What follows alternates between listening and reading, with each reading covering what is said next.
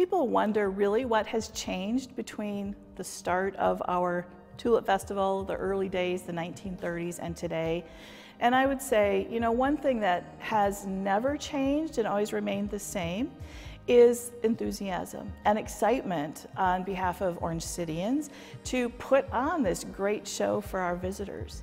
And I always say, you know, a Tulip Festival isn't complete if you haven't left everything on the table and your feet hurt like nobody's business and you have to crawl in bed after church on Sunday for the rest of the weekend to recover for the next week.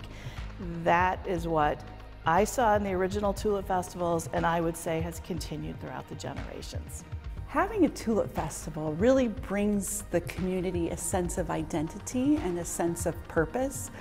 For people who live in Orange City, it's a lot of work to pull off the festival, and there's a lot of people working in a lot of different areas to make the three-day festival as amazing an experience as possible. There are not paid positions for Tulip Festival. We all donate our time and our abilities.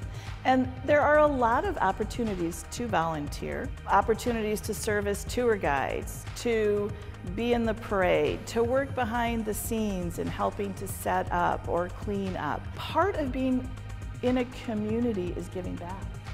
And giving back to the place that gives you opportunities.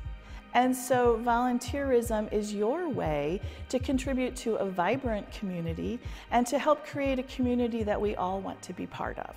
For those of us who have moved away from Orange City for a while, Tulip Festival is just as important to come home to as Christmas time.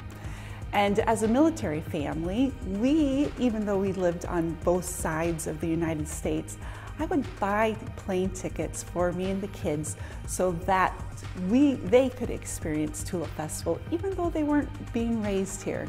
So Tulip Festival really is a time for community and a time to bring everybody together to work for a common goal.